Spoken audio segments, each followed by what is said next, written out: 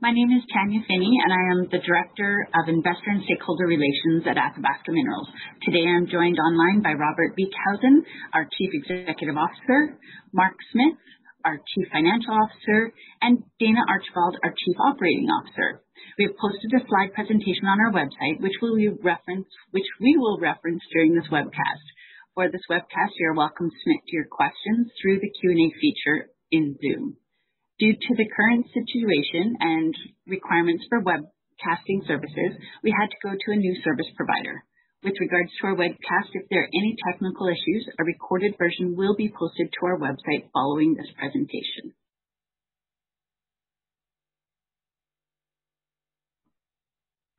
Before we start, I would like to draw your attention that this presentation contains forward-looking information regarding our business.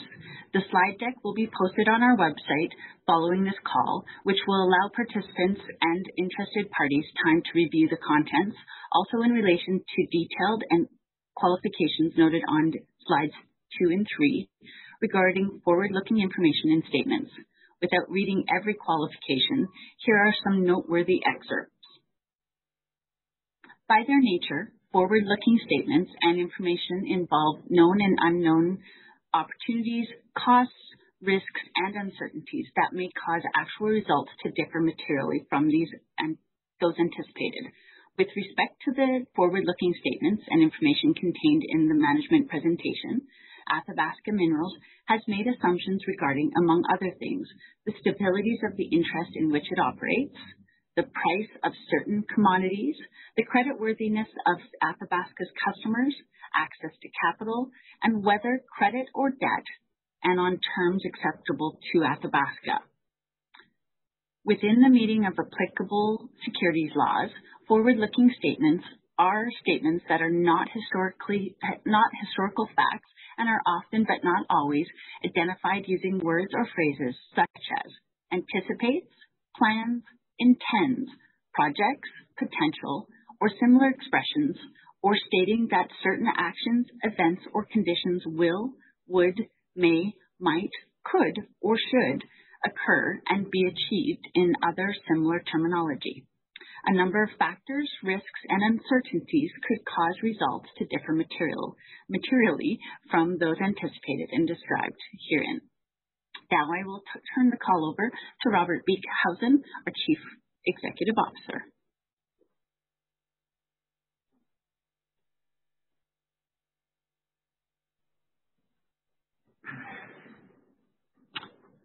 Thank you, Tanya, and good morning, good afternoon, depending on where you are on the continent. I hope you are healthy and safe. As Tanya mentioned, I'm joined today by Mark Smith, our Chief Financial Officer, who is online in Calgary, and who will provide context during this presentation on the corporation's financials. I'm also joined by Dana Archibald, our Chief Operating Officer, who is also online from Edmonton, and who will provide context on AMI's divisional performance and operational highlights. I'm starting on page 4 of the presentation, which provides an agenda of what we will be discussing in today's quarterly investor call. The agenda includes how AMI is addressing and responding to the COVID-19 impact to our business, a recap of our business model and 2020 strategic objectives, our quarterly highlights from Q1, and outlook for 2020, the AMI advantage and our goal of building long-term shareholder value, Q&A to respond to investor questions and answers. Based on our last investor call, we expect this to be a 20 to 30 minute quarterly update in today's session. On slide 5, with the COVID-19 pandemic continuing to impact the economy as well as regional and national markets, I would like to highlight the proactive measures AMI has taken in terms of its business and operational responses. Our first priority is to run our business and operation in compliance with best practices and government protocols regarding COVID-19 precautions and ensuring the safety and well-being of our employees, our supply chain stakeholders, and our customers. Most of our staff are working remotely, but our Edmonton and Calgary offices remain open as an essential service. Social distancing and proper hygiene are being practiced at all times, and our health and safety manual has been updated accordingly. Our revised protocols have been cascaded to the field level at Coffee Lake Pit and throughout our logistics network for Rock Chain. We also have regular weekly town hall sessions with staff to update on COVID-19 progress. Secondly, we continue to run our company as an essential service provider during the COVID-19 pandemic. Aggregates are an essential staple to construction, infrastructure, and energy-related projects. AMI continues to provide ongoing support, especially via rock chain and regionally from our base aggregates division at Coffee Lake, to ensure regional clients and local community needs are met and safely addressed. Thirdly, our response to COVID-19 has been one of fiscal responsibility, with proactive steps taken in order to ensure cash management. These steps include, for example, accessing government benefit loan programs, near-term adjustments and flexibility associated with the Coffee Lake Bank loan for site clearing and construction. We have also taken additional measures to optimize AMI's payroll to further support cash management.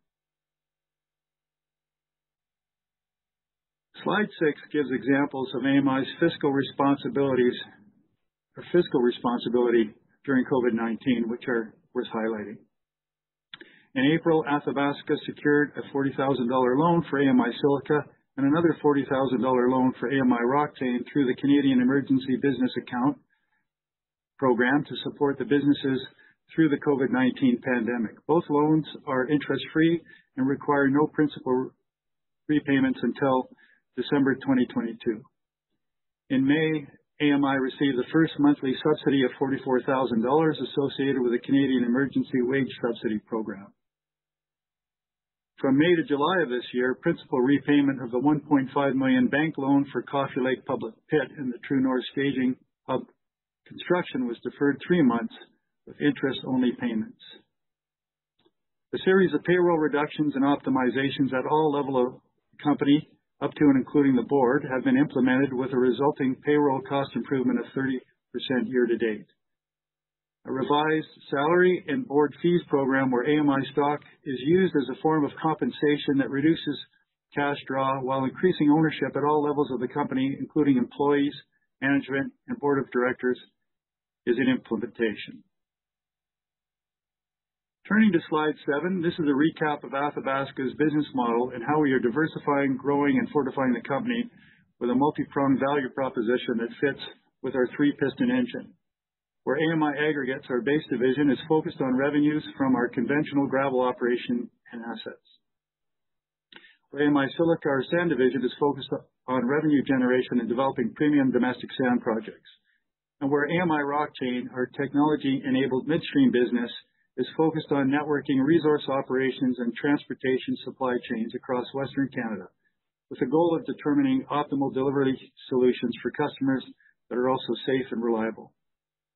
Each AMI piston or subsidiary is a profit and loss division in our segmented financial reporting, with its own budget and strategic objectives that complement and fortify each other while diversifying the parent company.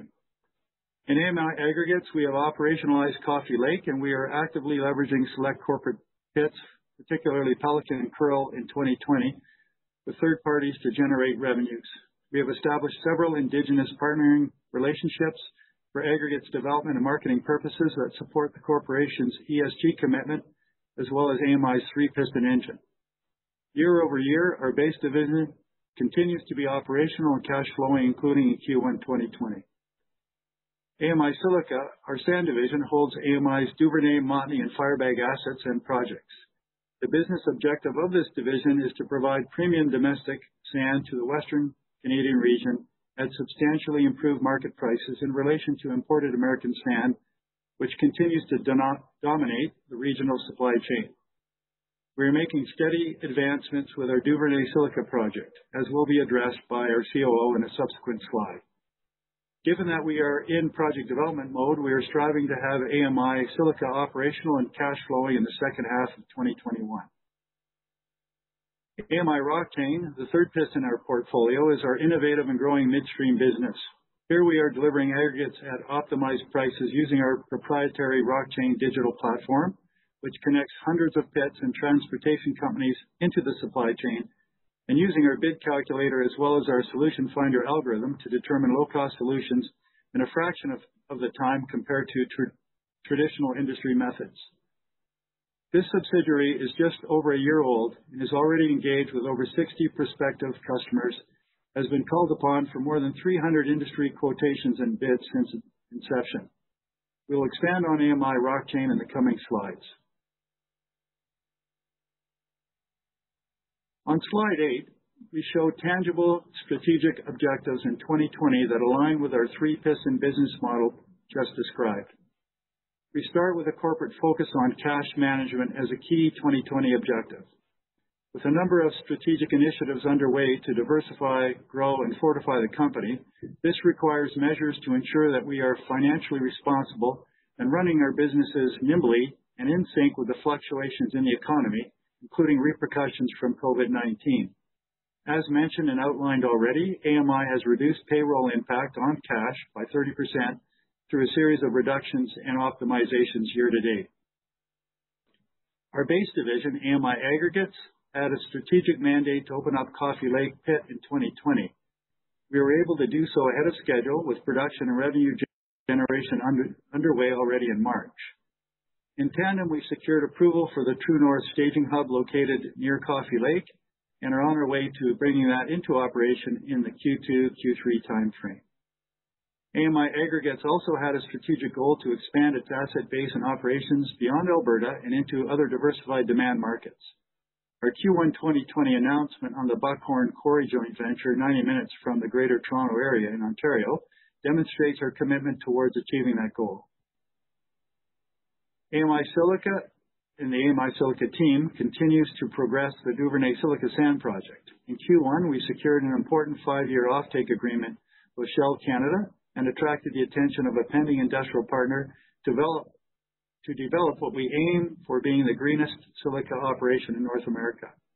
Our COO will give more details on progress in a subsequent slide. The AMI Rock Chain team in business is increasing in activity and expanding across Western Canada. We reached a $1 million order milestone with one customer already and remain very active bidding a large number of and volume of aggregates for the upcoming construction cycle in 2020. We remain focused on technology improvements and have a roadmap for operational excellence with a campaign also to grow our client base as well as our supply chain network. Despite the COVID-19 shock to the economy, AMI Rock Chain has augmented the base division and vice versa. The operational synergies between the two has improved our effectiveness as a corporation. Finally, as a company, we continue to pursue strategic acquisitions and joint ventures. During any given quarter, including Q1, we are actively assessing opportunities and conducting due diligence. We are excited about the possibilities and synergies with certain potential relationships that support our goals and objectives to grow, diversify, and fortify our revenues in the future. I will now ask Mark Smith, our CFO, to address our financial results for the first quarter of 2020.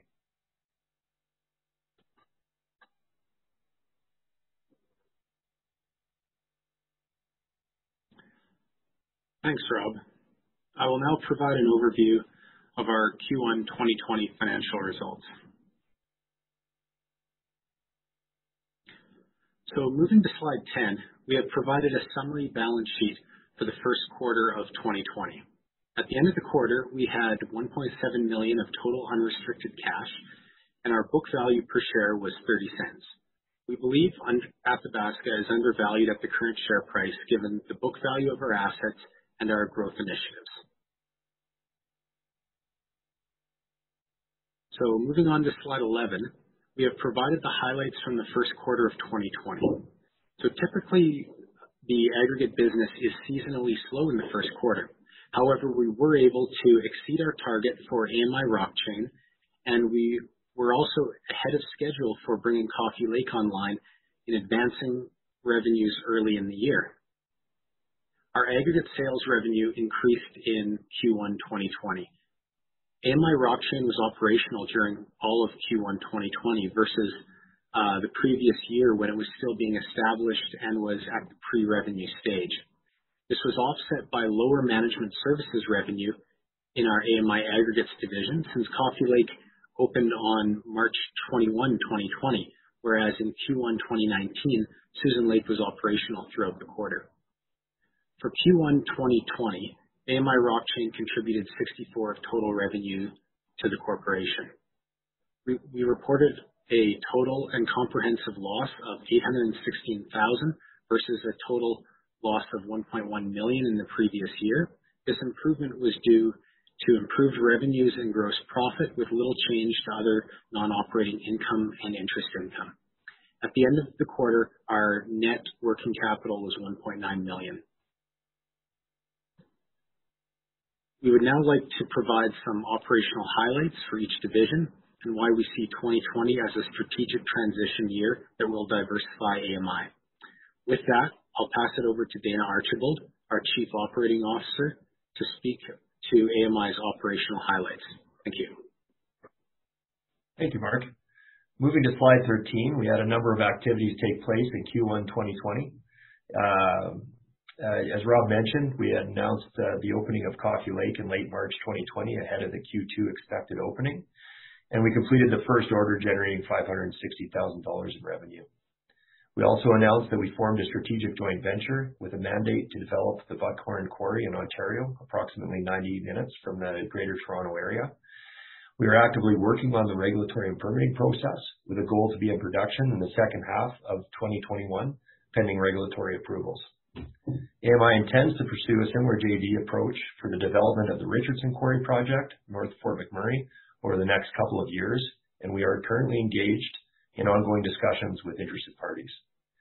Royalty agreements remain in place with strategic partners interested in harvesting aggregates from several of our corporate pits. We are also targeting to bring online additional pits in 2020 to generate revenues. Although we are experiencing some impacts from COVID-19, in relation to the rhythm of projects, there are projects on the horizon and orders pending at Coffee Lake and some of our corporate pits that will lead to cash flow in 2020. We also listed a couple of non-core gravel assets for sale in order to enhance AMI's cash position.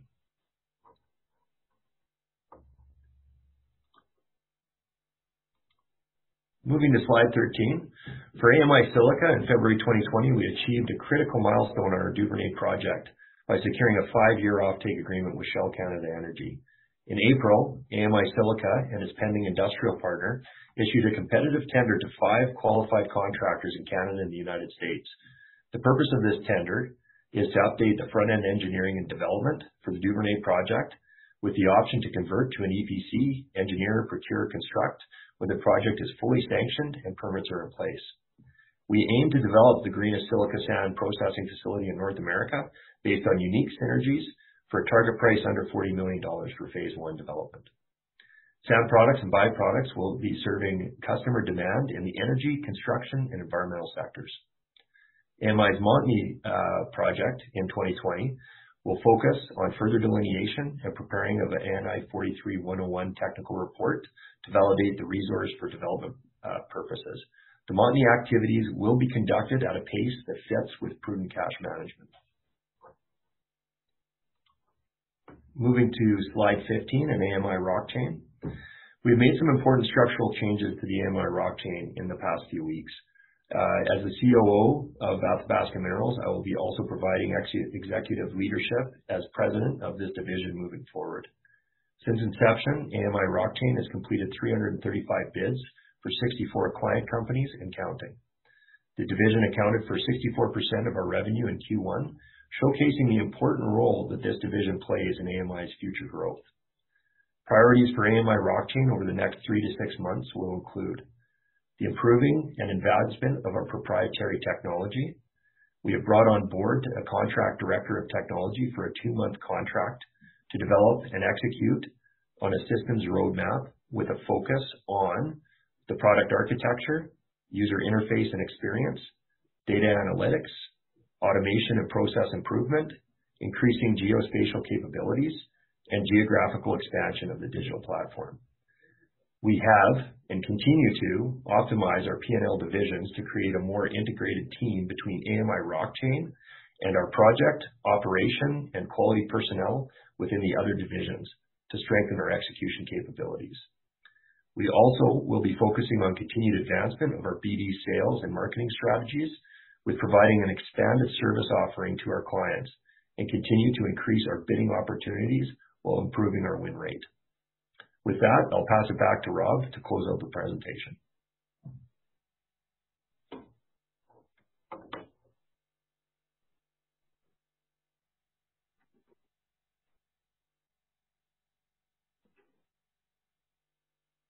Thank you, Dana. On slide 16, we see how AMI stock has been affected since the beginning of 2020. The company, however, proves to be resilient and shows the ability to recover value in correlation with incremental progress on our strategic objectives. Our share price has outperformed our peer group against whom AMI is often compared. Coming to the end of our presentation on slide 17, we want to remind shareholders and investors that AMI is continuing to transform and reposition the company for the future. We have three distinct business units with operational synergies. We have proprietary long-life resources in the base division and in AMI Silica. We have strong client, community, and investor relations capabilities and connections. We also have a resourceful and dedicated team. The corporation has a purposeful focus on diversification and growth, and we have disciplined cash management to ensure a balanced approach to our projects and our strategic initiatives. And we've improved technology and innovation to drive cost-effective business solutions in AMI Rockchain. We have also added to our board with the appointment of Mr. Robert Logan as advisor relating to AMI's strategic business interests and capital market strategies. We have started off 2020 strong, and we remain fiscally responsible.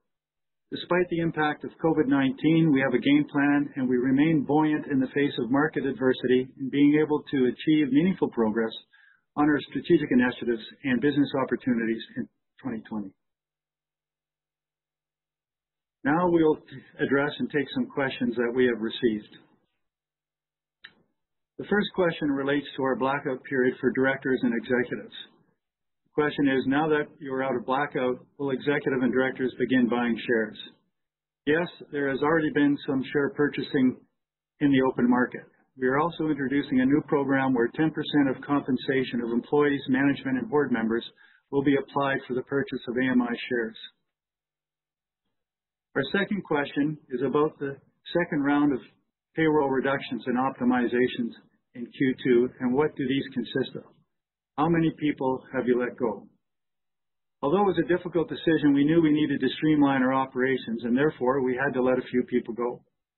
We have tighter integration now, where the operational strengths of the base division is supporting AMI Rockchain as well for improved efficiency and delivery. Additional payroll reductions and optimizations have also been recently achieved with a program offering either a reduced work week or 10% of compensation paid in AMI shares. Board fees have been optimized as well and include payment for services and shares. We are currently finalizing the details, and this program will take effect on June 1st, 2020. Additional details will be provided in the Q2 MD&A and financials. I have another question. Has your mandate of having a cash position of $2 million changed? Managing our cash position remains of utmost importance to AMI. In the Q1 results, we had $1.7 million in unrestricted cash and $1.9 million in net working capital. We believe this is sufficient to fund our ongoing operations, particularly given the cost optimizations mentioned and implemented. Next question is, what is the win % rate to the number of bids for AMI Rockchain? This isn't a number that we publicly disclose, but we can say that we are seeing the win rate increase. We are contacted frequently for many budget quotations. We also track these numbers and are able to generate a lot of quotations rapidly using our technology. It's become a useful service to the industry, and we are looking at creative ways to monetize this in itself. Another question we have, will you be spinning out AMI Rockchain? All of AMI's divisions are structured for spin-out. We have a progressive program to continue to grow the functionality and business outreach of AMI Rockchain. At this time, there are also tremendous internal synergies with Rockchain and our other divisions. We're not contemplating a spin-off just yet. We have another question. You've listed gravel assets for sale to boost your cash position. How much do you expect to raise? AMI is addressing the sale of non-core assets. For example, our Warrensville land, which is 2 quarter sections. These are listed with a realtor currently. at $224,000 a quarter to generate up to $450,000 if the transaction goes through. We have one additional question. What is AMI doing to increase investor exposure? Low daily trading volumes in 2020, for example. What is the board and the company doing in regards to the low investor interest? Thank you for this question. With regards to investor relations, we are building out IR strategies to address new marketing initiatives as marketing has changed in the current environment. Webcasts, webinars, and virtual networking will help us gain further investor exposure. In closing, I want to thank the entire team at AMI for their continued hard work and dedication. We also appreciate the support of our shareholders. If there are any questions we were unable to address, please contact Tanya Finney.